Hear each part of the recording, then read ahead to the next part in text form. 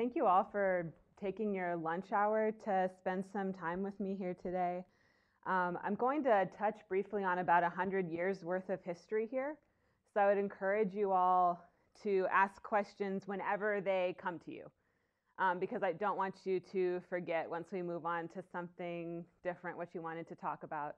So I'm very happy to be casual about this. Even though we're in a large room, it's a relatively intimate group. So any questions you have, I'm happy to take at any moment in time. So just briefly, I'm going to begin with a short discussion of what economic rights are. So I think it's a term we throw around a lot, but giving actually a definition of what that fundamentally means, I think will be valuable for understanding the history of how women's economic and political experiences have changed over time and kind of why that's significant. So then I'll talk about those changes, and then at the end we'll have some time to discuss a little bit what we can learn from that for women's experiences around the world today. Okay, so what are economic rights? Economic rights are the rights to make decisions for yourself about how you're going to use your time and your resources including your mental and physical energies.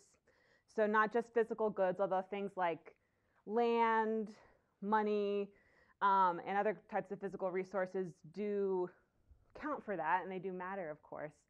But it's also about how you're going to spend the hours of your day and where you're going to direct your energy. And the fundamental question that underlies all of this is, who is planning your life? So if you're not the one who's making decisions about how you're going to use your time and your talents and the resources that are at your disposal, then that means that somebody else is. Somebody is making the determination. Is that you or is it someone else? And if you're not the one planning your life, that not only puts us in a really weird place from the perspective of liberalism, but it also puts us in a bad place from the perspective of just the advancement of a society. Because if people are not at will to experiment and to choose how they want to participate in the economy and in the world, then we all miss out on their contributions and what they could be bringing to the table for us.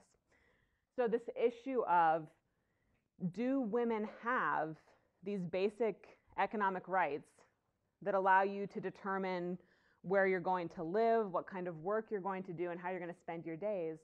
I view this as both a crucial issue for both economic development and for human rights. So economic rights are a human rights issue.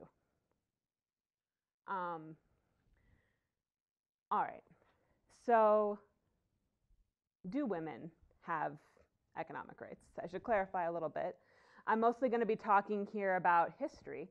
And if we look at the long scope of history, most societies across the globe have some sort of tradition of, at least within a family and within a marriage, delegating some subset of that woman's economic decisions to her husband or to the patriarch of the family. So that's what we call patriarchy. If you have some sort of set of political institutions in which men are allowed to make these decisions about the dispensation of property and the usage of time on behalf of the women in their lives, that is a patriarchal society. And elements of that have existed kind of around the world, really at least since the birth of the modern nation. It gets complicated if we're talking about even earlier societies. You see a lot more variety in terms of some societies leaning more matriarchal, some societies being more egalitarian. But once we get large-scale militaries and really large-scale nations, it's pretty common for almost all of them to have some element of this ownership, if not outright ownership of women by men, then ownership of some subset of their decisions and resources.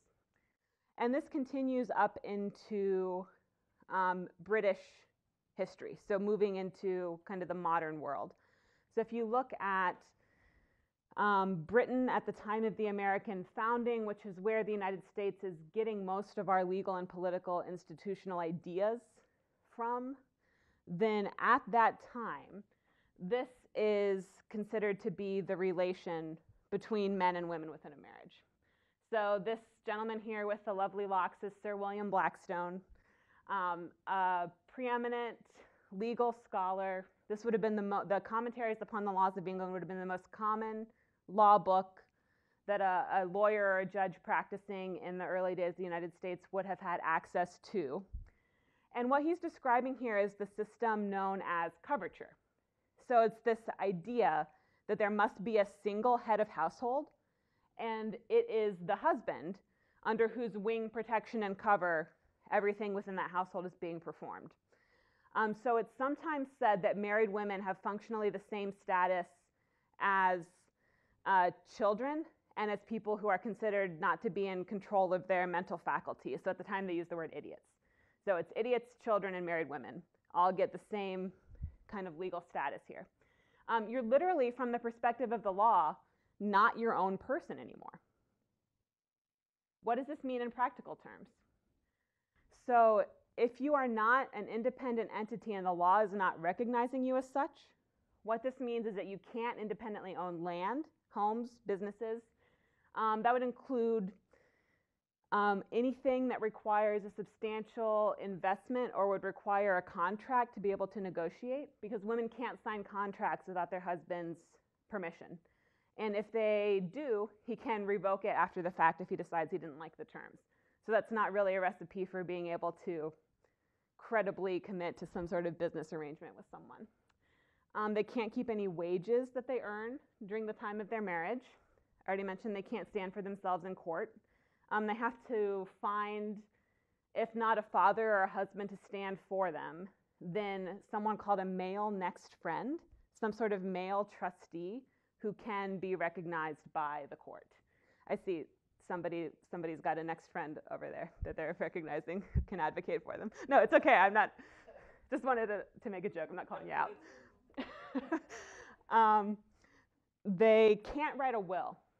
So this is really critically important, because if one of the primary motivators in your life is to be able to provide for your children and to be able to build a family, and you can't participate in that process of deciding how those resources are going to be passed along, then you're kind of depriving women of something that could be a really substantial motivating force for a life.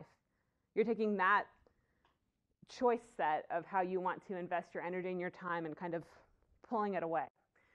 This gets further complicated. I'll just say worse. This gets worse because you can't get divorced. So if you wind up in this situation where you're married to someone who is making decisions for you, and if you're allowed to make the decision for yourself, he can come around and revoke it after the fact, and that guy is not acting with your interests in mind. So it's possible you can have this kind of perfect partnership where your husband really is doing everything he can to take account of your interests. Just because a person is not choosing to exercise their right to oppress you does not mean that you're not still in a situation where you're being subjugated to the will of another, because there's always that threat. And if you're in this situation, that threat is made even stronger by the fact that you can't leave. So there is, sometimes you hear that in history it was okay for men to beat their wives. That's not really true. There probably was a little bit more lenience for physical violence than there is today, but it wasn't really okay to physically harm or your wife in a serious way. But you could confine her to make her stay. And certainly the law is extremely unwilling to grant you a formal divorce. So if you're in a legal situation where you don't formally have any property rights, the court is not going to give you a divorce. Literally, you have to go to court and prove that you have been abandoned for at least 7 years to get a divorce in most states in 1800 in the United States. 7 years. 7 years without formal property rights, without access to the court system. People in individual situations find the next best solution and clever ways to work around this, but it's still a significant limitation.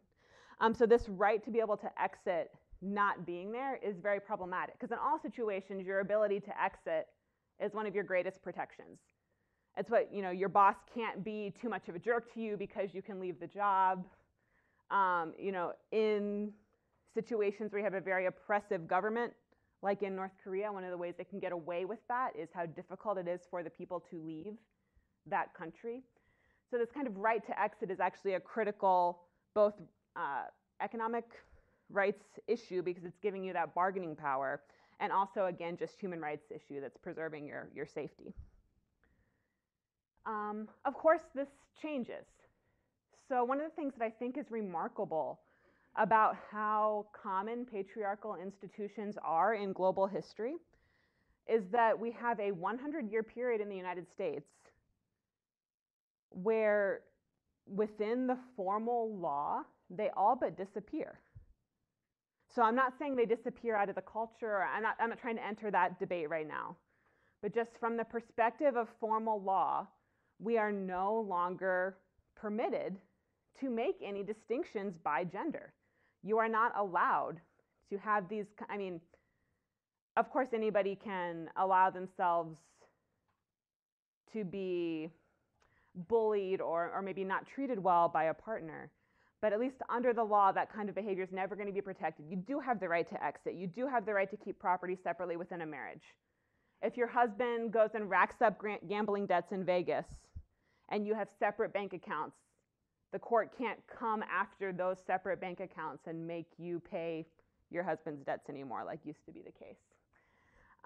So we have this remarkable change where we go from kind of a world dominated by these patriarchal institutions to the relatively gender egalitarian society that we find in the 20th and 21st century United States, where women are working, where women are becoming educated, and making these economic decisions for themselves. So most family law is state law. So this changes over the course of the 19th century. So some states reform much earlier than other states. I don't know how well the shading is coming across on the monitor. But the darker the state is colored in, the earlier in the 19th century this state protected married women's right to own separate property and to keep their earnings separately. So New York and a couple other states here in the center of the Northeast, they begin to reform these laws in the 1840s. Florida, arguably not until after 1820. Poor Florida, they just get so little credit, so behind. Okay, and then we have also in the Northeast here, many of these states are reforming kind of through the 1850s, 1860s, and then we're starting to see this legal change kind of spread across the center of the country with immigration and movement to that part of the United States and settlement. And I'll talk a little bit about some of how the politics and the laws impacted women's ability to be independent economic decision makers on the frontier a little bit later. But that's the basic overview. So we have this change that is literally globally unprecedented, and it happens in this blink of an eye from a historical perspective in the United States, but some places get it right a lot sooner than others. I know that's a normative thing to say, but I'm comfortable going ahead and saying women having equal rights is a good thing. So I don't think I have to hopefully turn in my economist card for that one. But so this creates the opportunity then to take a look at what were the conditions, what were the economic conditions, the political conditions in these states that reformed earlier, and what about them might give us some clues as to when a society is likely to turn in this more egalitarian and inclusive direction. Okay, so the big question, which I so cleverly put in a big font to illustrate its bigness, is how did so much change? How did this change? And I'm going to go through three arguments, hypotheses, however you want to think about them, that I think stand out from the study of women in 19th century history and really bring some illumination to this idea of how a political and social structure might wind up going from a situation in which they're currently creating a minority underclass to no longer doing that. And the problem of how a minority can gain rights is kind of a deeply problematic one, even in democracy. Because if you're living in a status quo where you're not currently being represented, where you don't have the right to vote, where you can't hold a political office, where you're deprived of economic resources, where you're often deprived of access to the best educational and professional opportunities, how are you going to get the power to demand change? So it's kind of this really deep problem of how a group who currently is under-resourced can shock the status quo in a way that's going to motivate that more powerful group within the society to want to be more cognizant of them. And the first big change, I argue, that happened in 19th century history is that there were new opportunities to work outside the home that resulted in a change in the way people were thinking about women and women's capacity to work.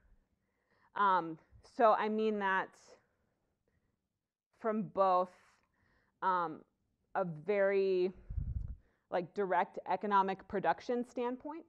We're now thinking of women as economic producers who are capable of generating more than we thought if we include them in the economy. And I also mean that from kind of an ideological and cultural standpoint. If you have this idea that women are not really well suited to be able to take advantage of these kinds of business opportunities or political leadership, social leadership, and then all of a sudden you see them doing it, that's a little bit of a shock to the worldview that's going to be hard to ignore. When you actually see this group that you thought wasn't capable of something doing it, it's hard to hold on to your false view.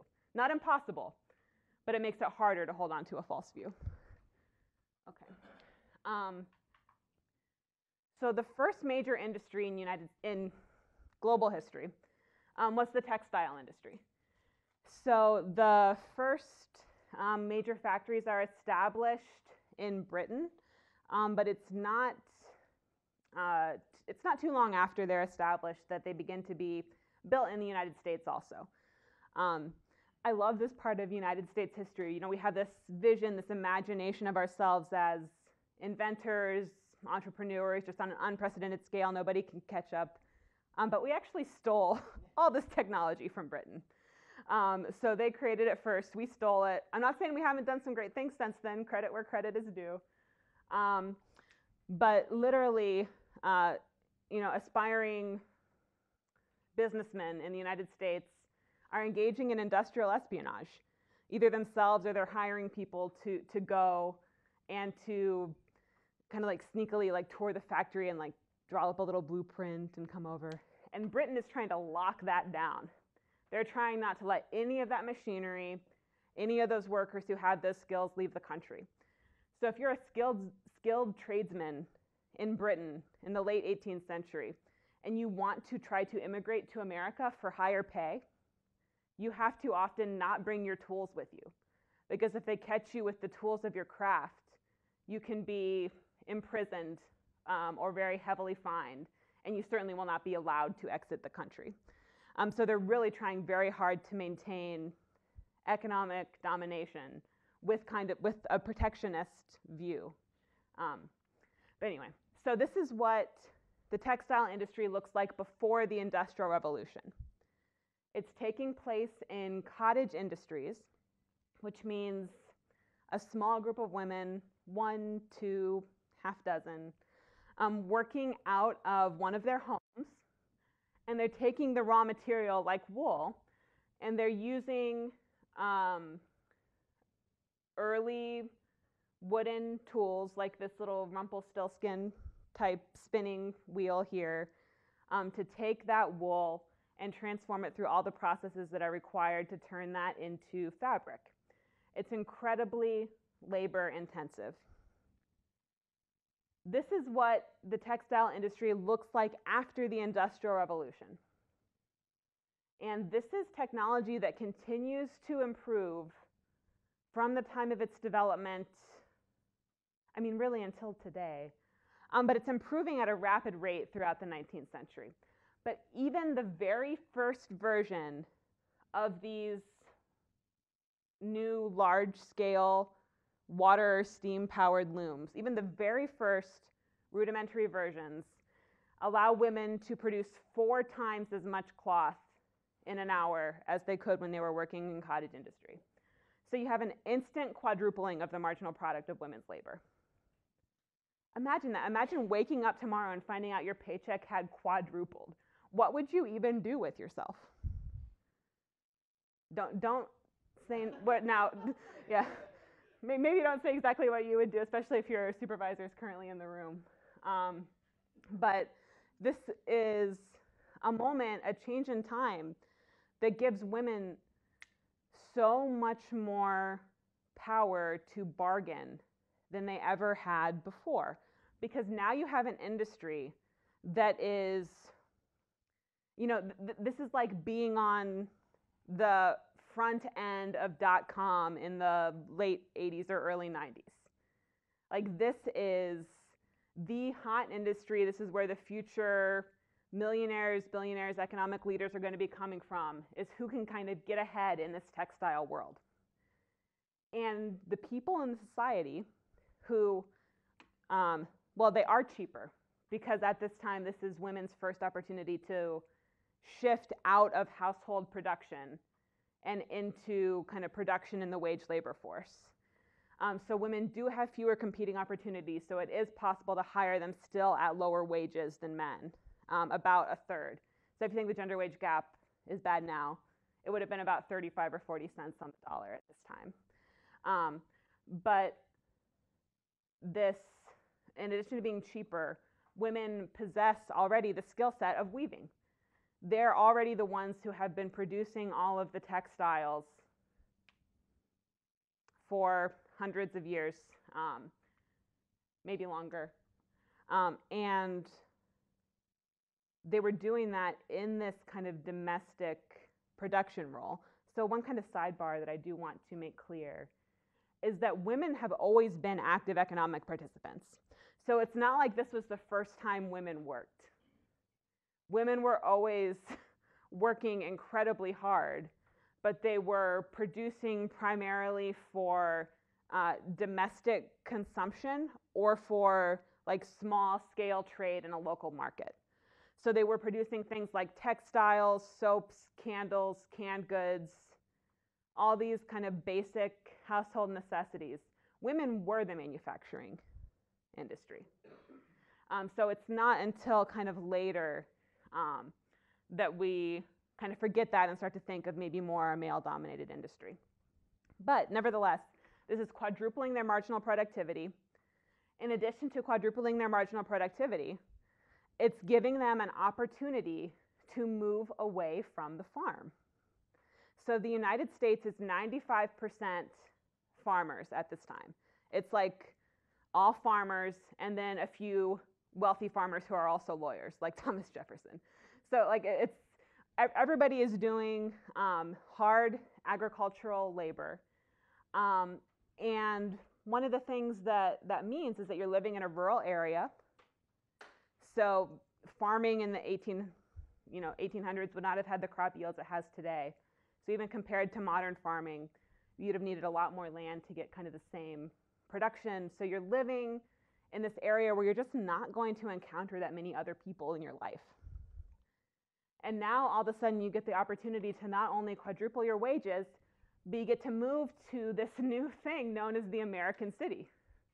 There aren't that many of them yet if you're talking about 1815, 1820. This is the very start of urbanization. So it's the start of industrialization. It goes hand in hand with the start of the move to the city that we're maybe seeing kind of come to what I hope is an apex now at this particular moment in time. I don't know how many more people we can cram vertically in our cities right now. But this is the start of this process. And one of the things, what's the reason why you guys are in a city now? Why didn't you stay home? Probably many of you, I imagine, came from much less populated areas. Who came from a less populated area? Why did you move? Work. Work. But what else? Do you want to move back home? Who wants to move back home? I go back home to where I grew up. I love it. I love my family. I love my hometown. but it's like one street. Like the hot place to go is Kohl's. You know, there's like nothing. So you move to the city, not only are you earning so much more, you're also meeting people. You're getting access to cultural, social opportunities that had not really been in the realm of opportunity before. So this cover here is the cover of a magazine, edited, written, and produced by and for the women who worked in the Lowell mills. So, which was one of the kind of big, maybe the biggest, kind of key players in this industry. So in addition to coming to do this work, they're getting this educational opportunity. So the owners of the mill are providing classes.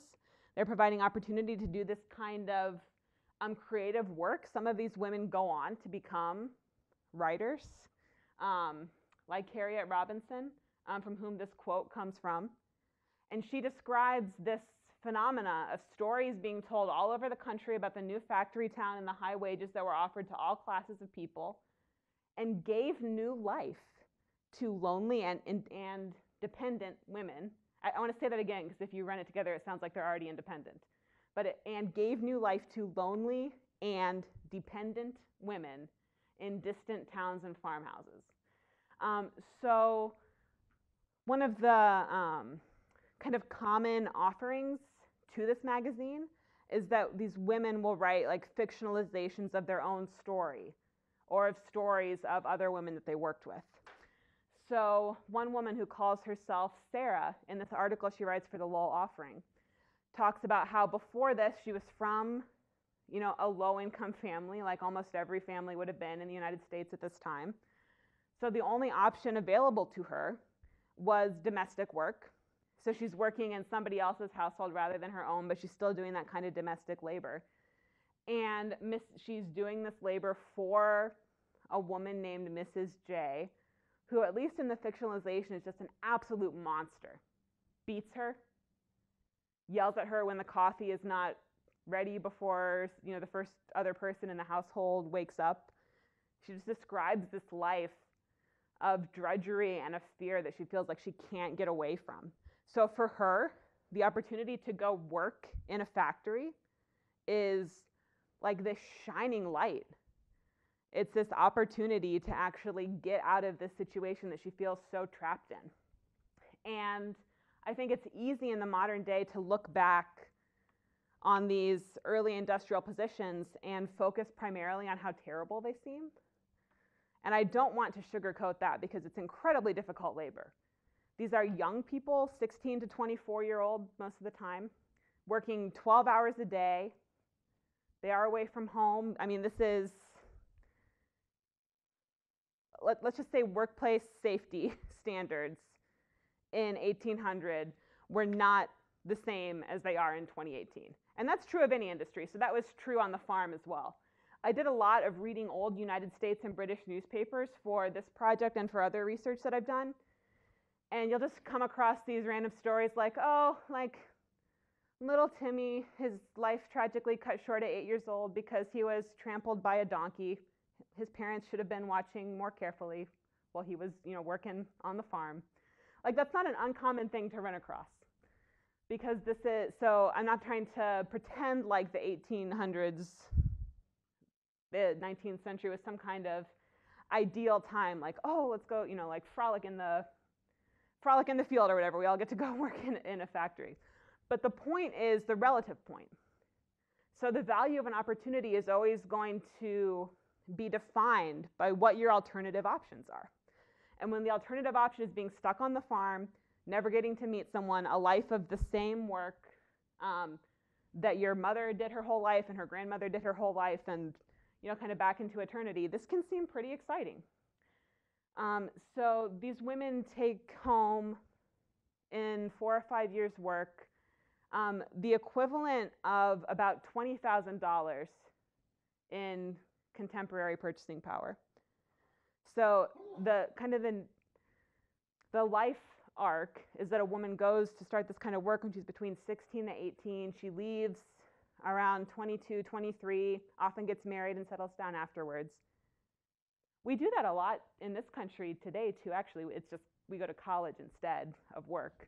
So go to college, afterwards, you know, age of marriage is rising again, but you know, a lot of people kind of get settled down and start their lives in some way.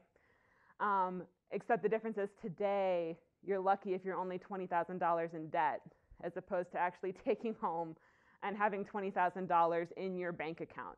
So this is money that these women are using to put husbands and brothers through medical school or through law school, to kind of allow them to maybe be a little bit more picky about who they would like to marry.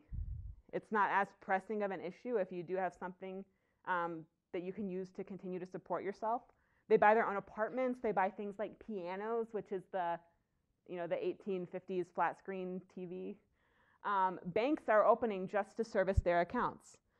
So, remember the situation we're coming from, where just a generation earlier, none of those kind of luxuries are available to women. And in fact, they're explicitly denied them. Okay, so how does all of this new opportunity translate into actual political change? So I already mentioned a little bit that these mills were really dependent on being able to attract women who would be able to perform this work for them. So one way that we can see how concerned they were and the lengths that they were willing to go to in order to attract female labor is that they would hire recruiters to travel around the countryside. This is mostly in the northeastern United States here we're still talking about. And they would go into a town, they'd put up an advertisement like this in the local paper. 75 young women from 15 to 35 wanted to work in the cotton mills in Lowell. And Mr. Boynton here, he's going to show up at town hall. Everybody's welcome to come and to visit and to hear about the opportunity and learn more about it. This is to overcome an educational barrier, since this kind of work and this idea of moving to the city for work is not common at this period of time. You have to convince people that it's a real opportunity. And they get involved in this just vicious competition for who's going to be able to attract the young women in this period in time to be able to come to work in their factory. So you have these headhunters kind of cruising around, bringing people in, like Orilla Varney, and giving her their presentation as to why she should consider working in their mill. So I'll just read Orilla's letter to her sister here briefly. Let anyone have told me 3 weeks before I came that I should ever work in a Lowell factory, I should have ridiculed the idea at once. But they're building new factories here, and they've sent out a man to get girls to work in them. He came to New York and picked up girls, at least 72 in number. They did not all come at the same time that I came. There were only 18 that came then, but they all came this spring. And who wonders if I did get the Lowell fever, but I do not regret that I came. So the Lowell fever would have been typhoid. So early American cities had incredible sanitation problems, in addition to the other difficulties they encountered. And here you have this young woman saying, even though I got typhoid, I am still glad that I came to be able to take advantage of this work opportunity. And why? She can make 2 or 3 people could have in the town that she came from, Peru, New York. And she likes weaving. She's sick of teaching. She tried to be a teacher, which would have been, in addition to domestic work, teaching would have been maybe one of the few things you could have done for a little bit as a young woman until you got married. She could only get $1.25. She's making 2 or 3 times as much now. So she says, I guess you and Harriet had better come to Lowell and get rich with the rest of the 16,000 girls here. This independence is being communicated by these women back to their families, back to their communities, to advertise this opportunity. Winds up being one of the vehicles through which you start to change these ideas about what kinds of opportunities are going to be available to women. But I just love Orilla. And there are so many stories like this that you can find in their journals, in the Lowell Offering, in Voices of Industry, which is another magazine that the women working in the mill create more in the 1850s than in the wool offerings mostly in the 1840s. But so this opportunity and how much these mills are willing to pay for the women to come work in their factories kind of set the stage then not only for this cultural change where women now do have significantly different lives that they can choose to embark on if they want to than they had access to before, but it also puts these economic and political leaders in a situation, which I'm going to talk about going on into the next section, where they now need to pay a little bit more attention to what these women want. So if you are the political decision maker and women can't vote, women can't give you campaign contributions, you might not be particularly motivated to really take their interests into account. And this importance of women for economic production and the increased bargaining power that they now have is only one part of the story. The next part of the story, and my second kind of hypothesis for why so much changed in the 19th century United States, is that we lived in a really robustly competitive federal structure in the 19th century United States.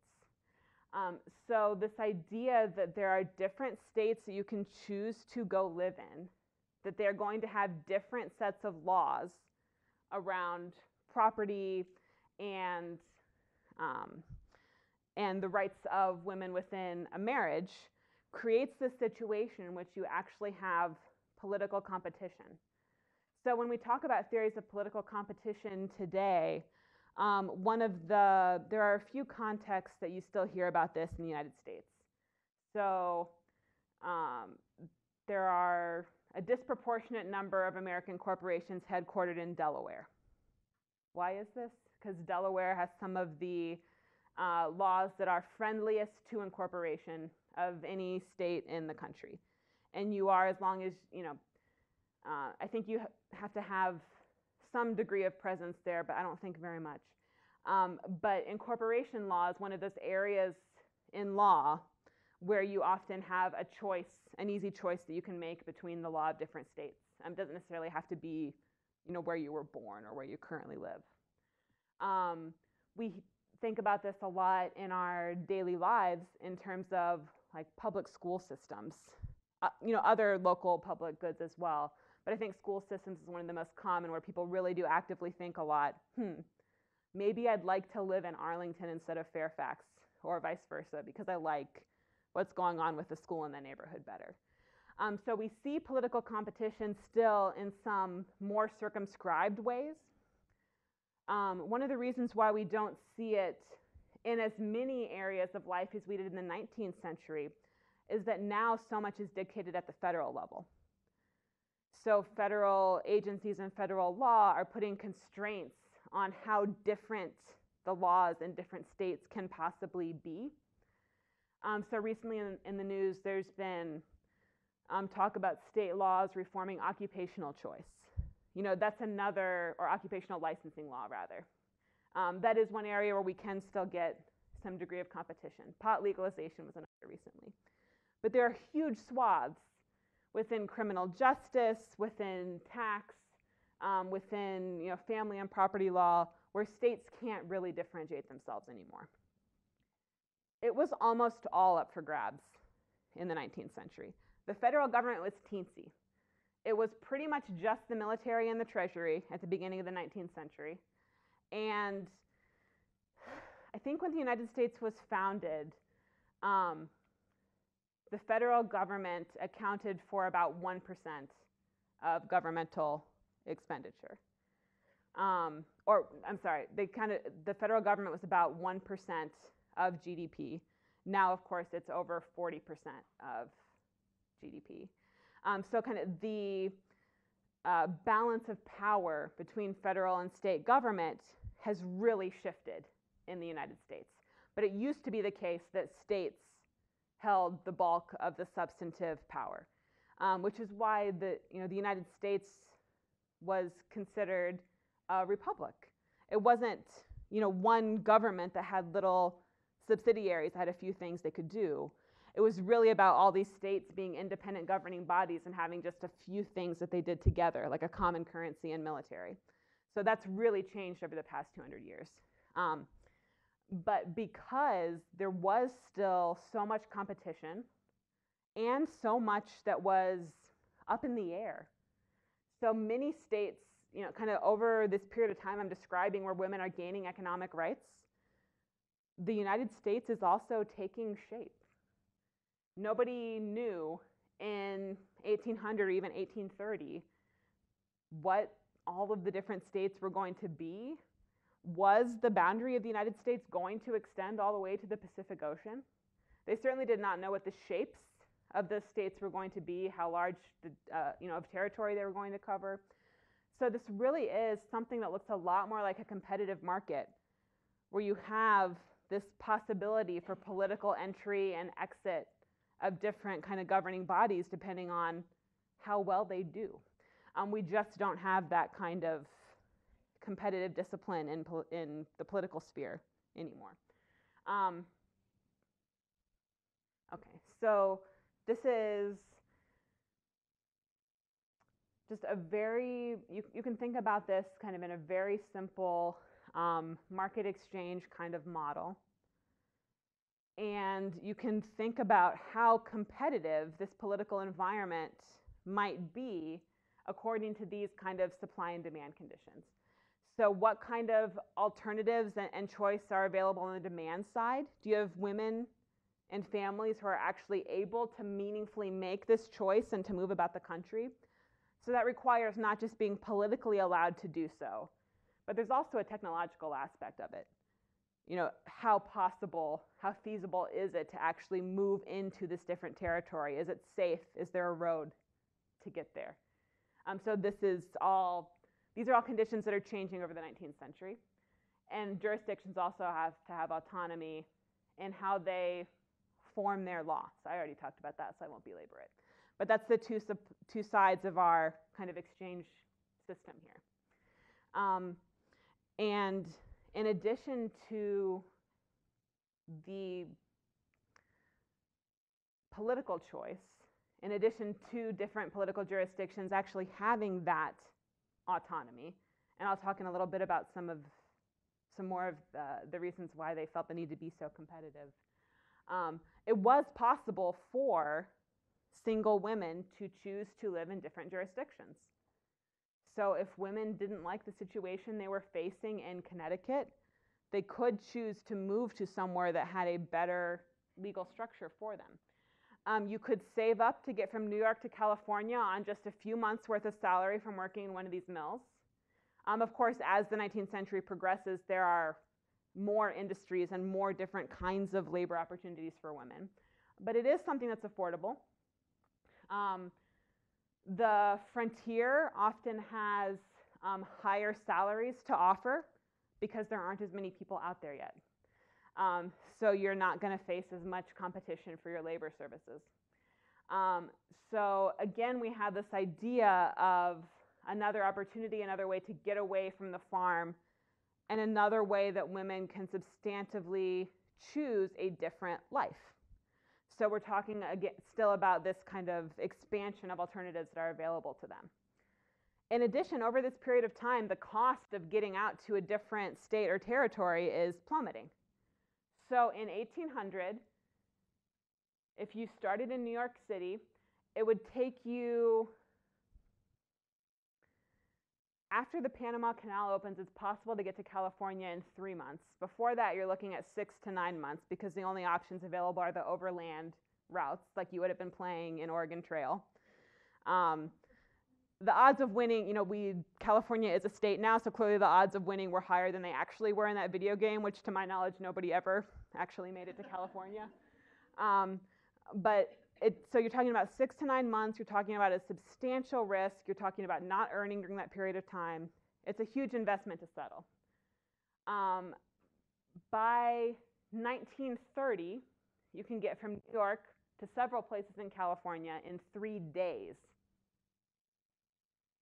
And the real significant change when you go from 3 to 6 months to a week or two to get to California is when the transcontinental rail connects. It connects in Promontory City, Utah. There are rail companies building from the east and also from the west. They meet in the middle, and all of a sudden you don't have to go by stagecoach. You can now go by train. And it's not, you know, people might complain about Amtrak today, but these early train rides were much worse. The cars were often open, so you were getting covered in like dirt and soot. There were not really places to stop along the way. There certainly wasn't, you know, plumbing in the car. So again, not an easy trip, but this opportunity to get across the country gives women this ability to choose to live somewhere different. So we not only had this economic opportunity, we now have this opportunity in terms of mobility, that there are alternatives in terms of where you'd like to live.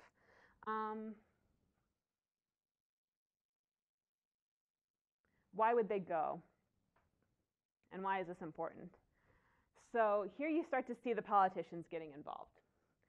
So if you, especially if we're talking about the western territories of the United States, these are not yet admitted to the United States of America. They're being run by what's called a territorial government. So when the territory is first claimed, this could be as few as 4 people.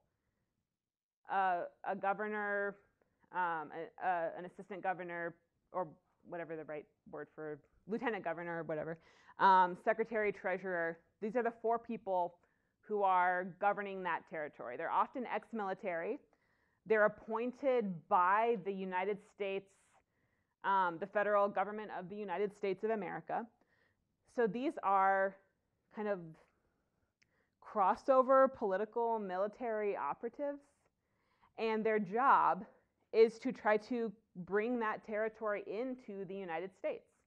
So they're being politically appointed for a specific purpose, to make sure that territory comes under the control of the United States government, and to make sure, you know, later on, by the middle of the 19th century, we're starting to get, you know, the battle between the slave and the non-slave holding states complicating this issue a little bit.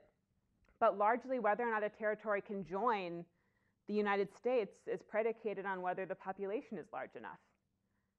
So when Thomas Jefferson writes the Northwest Ordinance, which is the first major kind of territorial governing document, he describes in there these specific population numbers you have to hit to be considered by Congress for admission.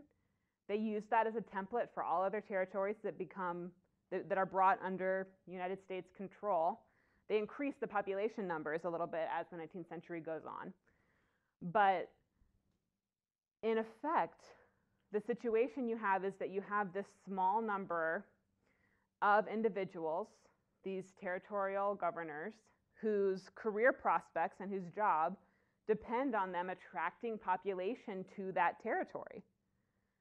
So this is why they do things like publish advertisements about how great their territory is, that they circulate in newspapers around the country.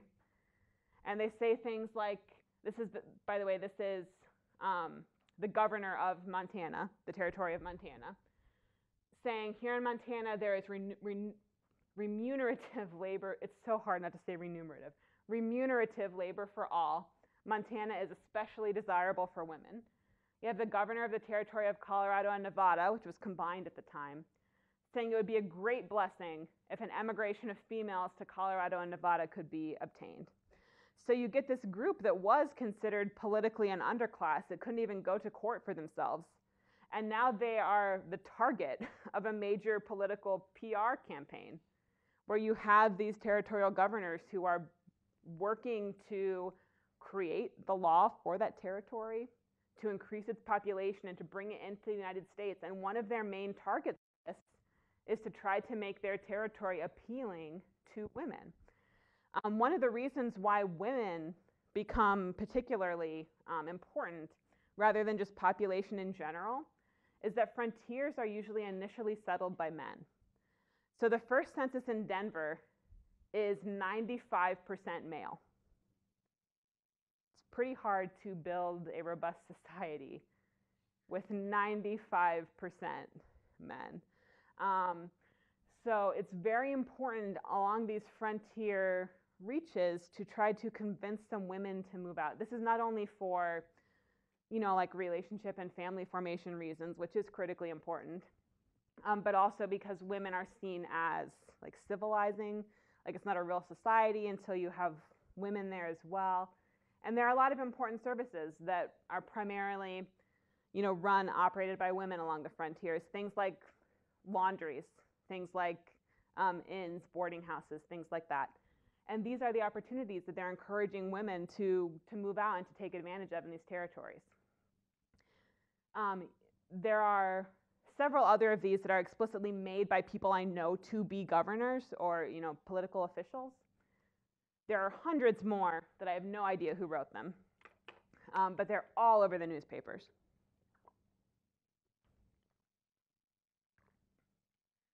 So just in the time that I was doing this archival research, I found hundreds of these. And they say things like, "Go west, young girl." In Texas, they're paying servant girls $20 a month. Field County, California has 1,100 unmarried men and 28 unmarried women. Go west, girls. So they were aware of that kind of population disparity I was mentioning as well. And this is my favorite one just because of the sheer drama of it. "For humanity's sake and a mutual benefit to the race and to both sections of the country, do, Mr. Editor, earnestly recommend the emigration from down east of a few thousand virtuous and industrious young ladies to this section of the Union." So, women are opening these newspapers. This one about the glamour of Utah was published in New York City. This one about California being published in Chicago. This one in Texas is being published in Cleveland and read in Cleveland. So this is information that's getting around the country.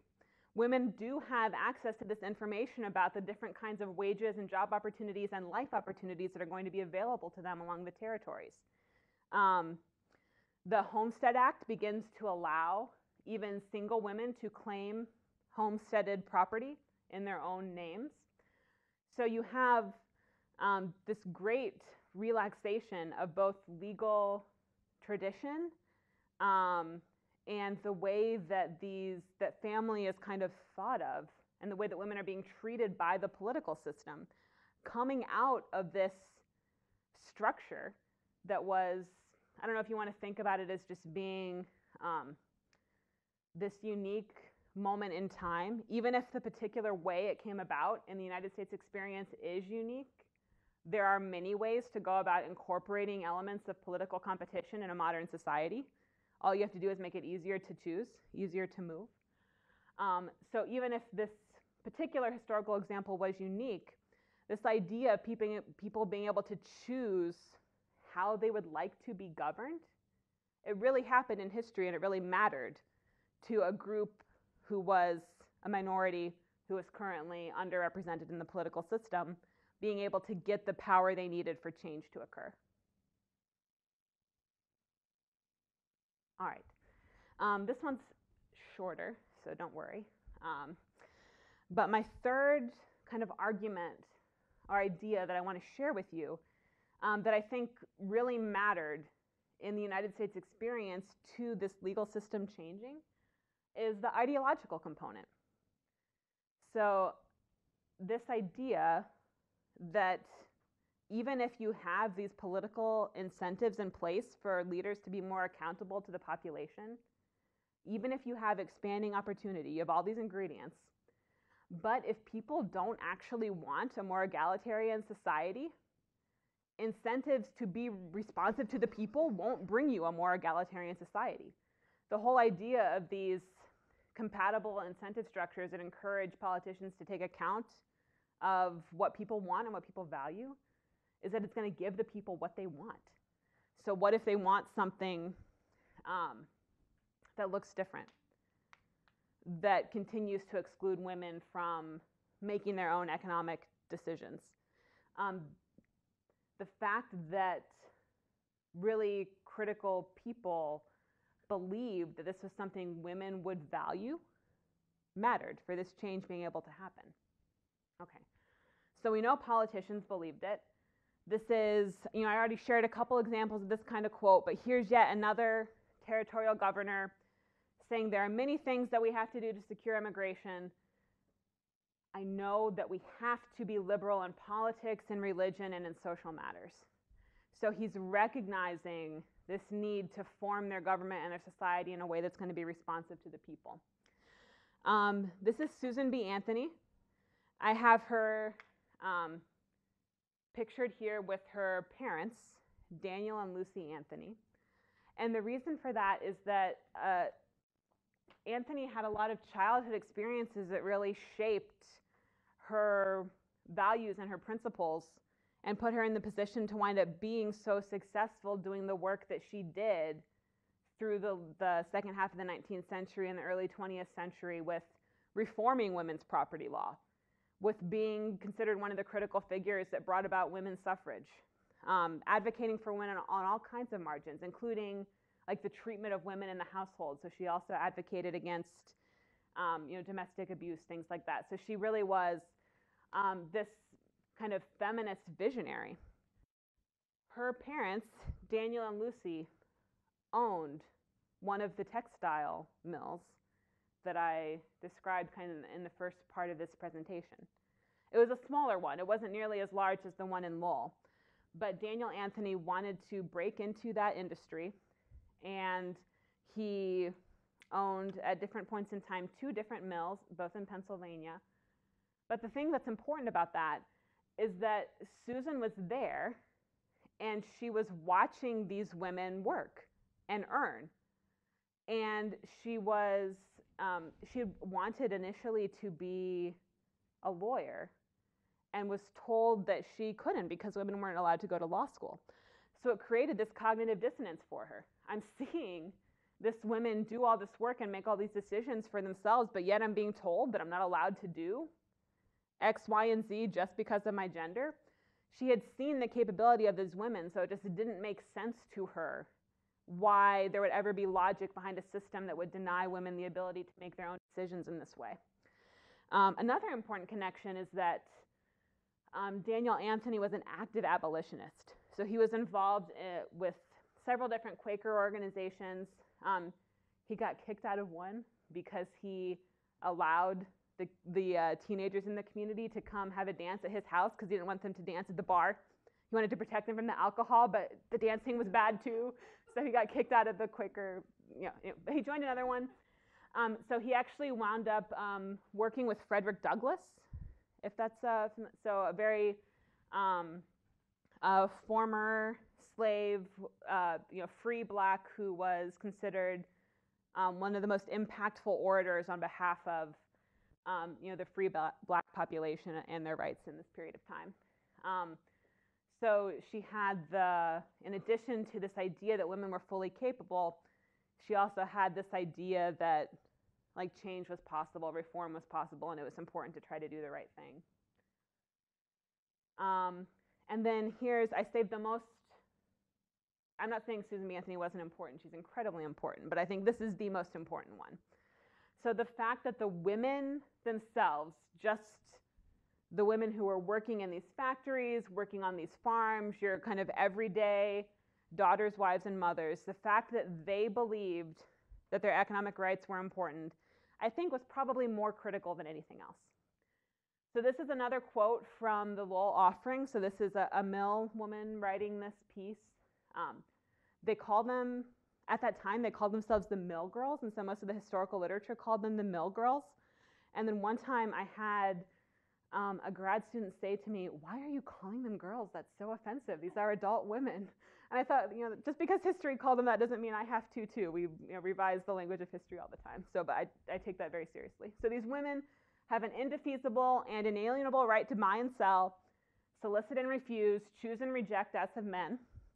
These propositions we are prepared to defend, and while we have mind, talent, acquisition, ability, and a pen, we will defend them. So this recognition of the fact that there were decisions that were being denied to them that were critically important to them being able to make decisions within their lives So she's recognizing that that buying and selling is part of this, but it's only part of it. So it's also about choosing and rejecting different options in life. It really, at the end of the day, is about that question I started with. Do you get to plan your life? Are you the architect or the author, whichever analogy you prefer, of your own life? Or are you just doing a fill in the blanks? And somebody else is really putting most of the words on the page. And so this idea that there were important decisions that were being denied to them, that it was important to fight against, this was an ideology that was increasingly understood by women in general over the course of the 19th century. And ideas were an important part of that. And one of the reasons I really wanted to emphasize that today is that I know this idea that ideas are important is very critical to the mission here at IHS. And so, without this kind of understanding of an ideology of liberalism and equality, I am not sure that all of these economic and political incentives that I described in the first half of the talk would have been able to do much at all for women. Okay. A brief digression into something a tiny bit less, not a digression, but now for something different in Monty Python speak. However, institutional change is rarely linear. It's not unanimously agreed on. And of course, as you can imagine, I've told a very optimistic story so far. There are going to be some bumps in the road.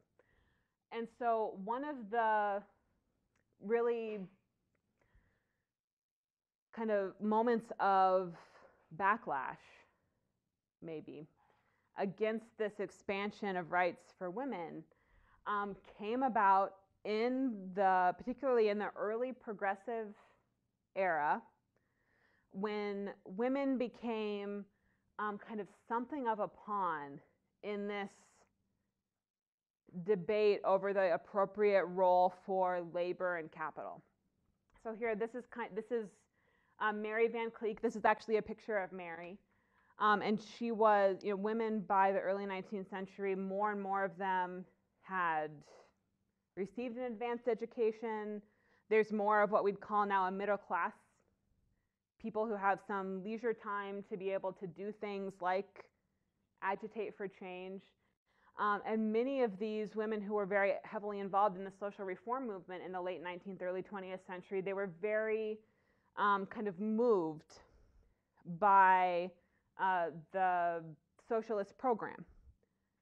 This idea that there was, and I have a lot of empathy for this, especially coming from the women, having lived in a situation in which they were so clearly being treated unfairly by many of the major systems in the world. They're looking for an alternative. And many of them come to focus on this idea that it's the conflict between labor and capital, that it's it's business that is taking advantage of them, which of course is a common, pitfall. We interact so directly and so frequently with business. So much of what government does is kind of unseen. This is why studying the economics and politics and going to your IHS summer seminar and coming to GMU to study econ is so important. Being able to understand those things that are less obvious. But this idea that there's something that's really screwed up here going on in employment winds up translating pretty directly into some political changes that are negative for women. So this idea that they're going to now need to modify supply and demand and modify some of these relationships winds up taking the form of a political reform movement that is focused on working conditions. They actually, they're focused on this conflict between, labor and the industrialists kind of in general writ large. So many of these reformers would have preferred these reforms to apply to everybody. They did not initially intend to target women, but the courts strike down initially interference in the employment relationship between men and their employers. But the courts wind up becoming much more sympathetic to this idea that women might need protecting. So we're uncomfortable in interfering between the voluntary choices of men and an employer, but they make this public interest case with respect to women. So women are the mothers within our society. It's important for them to be healthy. The state actually has an interest in encouraging motherhood and encouraging healthy mothers.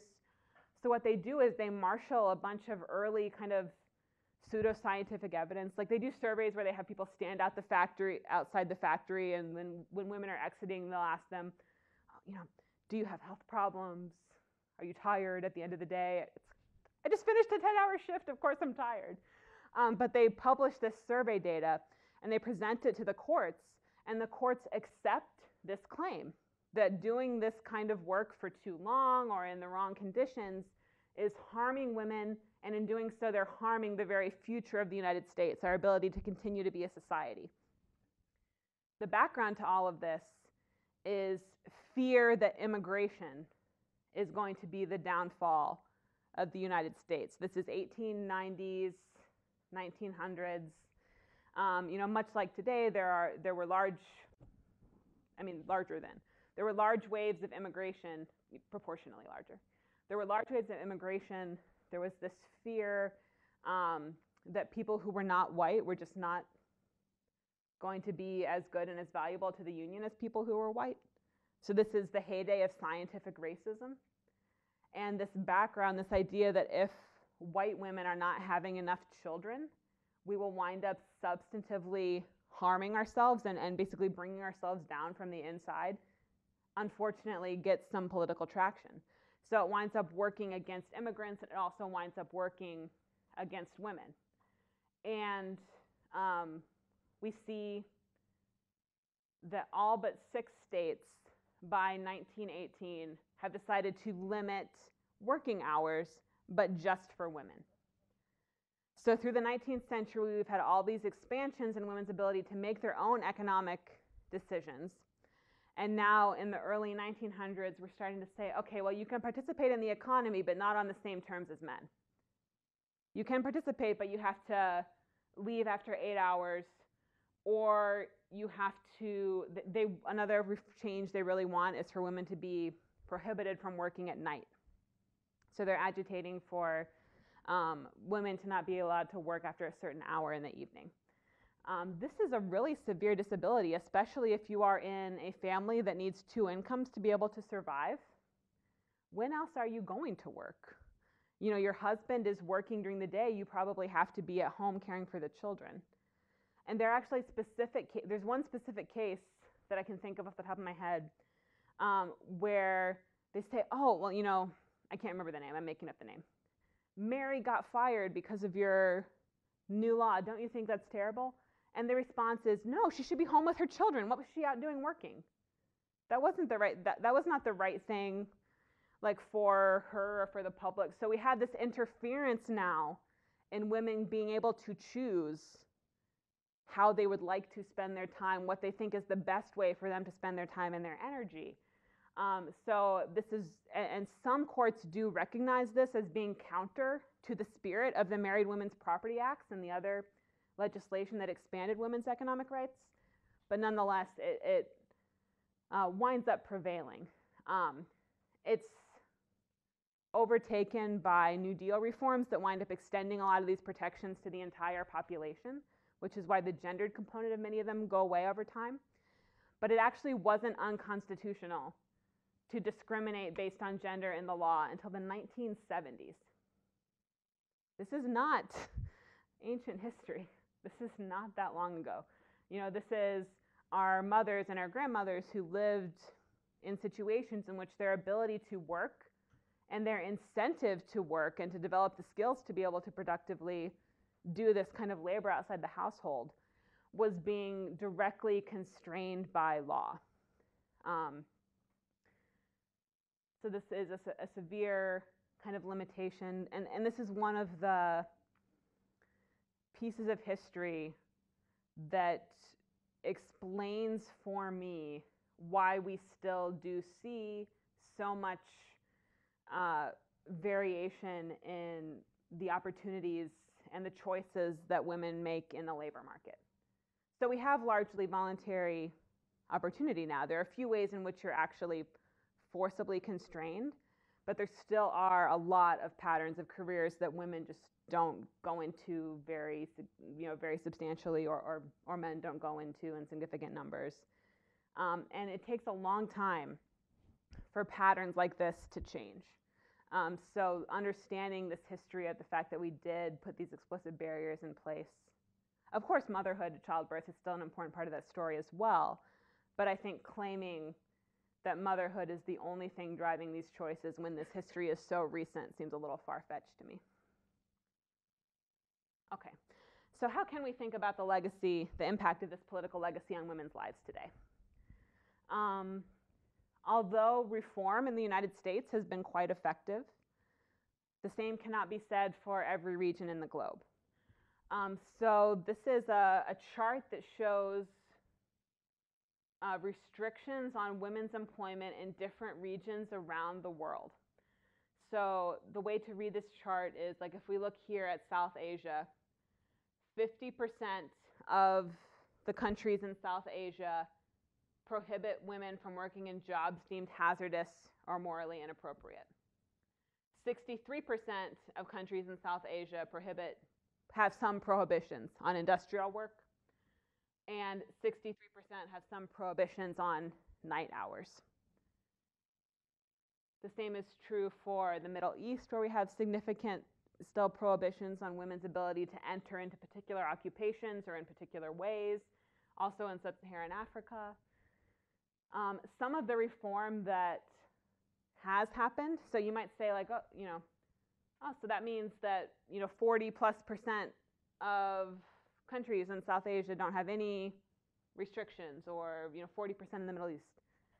That may be true or it may not be true, because a lot of the reform that has happened has been kind of motivated by the fact that aid of international organizations is often, if not limited, these governments are kind of pressured into making changes that do not specifically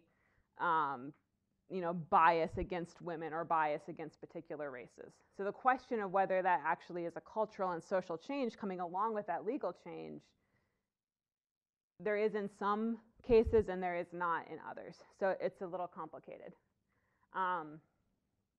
Over a third of countries restrict women's. Many of those restrictions are in the form of passport controls, countries where you have to get your husband's permission to get a passport. Over half of countries prohibit women from working in specific jobs, and in 18 countries, husbands are legally permitted to prohibit their wives from working at all. You need husband's permission to, and this doesn't even touch on countries that prohibit women from owning bank accounts or prohibit women from being without male chaperone in public, and all other kinds of restrictions.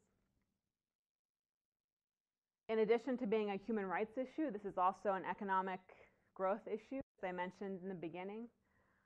So this is a report by the International Monetary Fund. They estimate that there are 40 countries who sacrifice between 15 and 30% of their GDP by excluding women from the workforce. So this is often coming at a significant cost to the country as a whole. So there's room for a lot of research to be done here on what exactly are the political dynamics then that are preventing this change from taking place, given that it would be in the interest of this population. Especially if you have, many of these are, like there are Middle Eastern oil-producing nations topping this list. Qatar, Iran, the Emirates. These are situations where maybe even if the population as a whole would benefit, it might not matter at all to the ruling group in that society. So you can get those kind of factors that lead to such a significant increase in poverty for people who have to live in these situations across the world. So hopefully this is not a super shocking set of kind of implications after that presentation. But when we think about these women who still are facing these restrictions on their ability to make their own economic decisions and wondering how to improve their situation, I think we can borrow from the American experience. Access to economic opportunity is important. One of the main ways that economic opportunity can increase in developing nations is if we freely trade with them. Is it okay or is it not okay to build a factory in Bangladesh? And I picked kind of a controversial example on purpose because there are, concerns often of should we be, putting economic sanctions against countries that don't treat their people well, if labor standards aren't up to snuff in these different industries in different parts of the world, does that mean we should not be supporting them? Well, maybe, but you probably are limiting options for women in those countries when you do so. Making it easier to cross borders. Again, it's that ability to exit that's going to be your protection not only in individual relationships, but also from an oppressive set of laws in your country. And that ideological point that remembering that economic rights are not counter to human rights. So when we make arguments about needing to protect people from corporations, things like that, what we're often doing is hindering their human rights and their ability to make economic decisions without really recognizing it or thinking about it in that way. So if we, in the name of human rights and advancement, wind up cutting off these opportunities, we do a disservice to these women. And so doing the work to educate on that margin is something that really can make a meaningful difference and can change the fortunes of women around the globe. Thank you.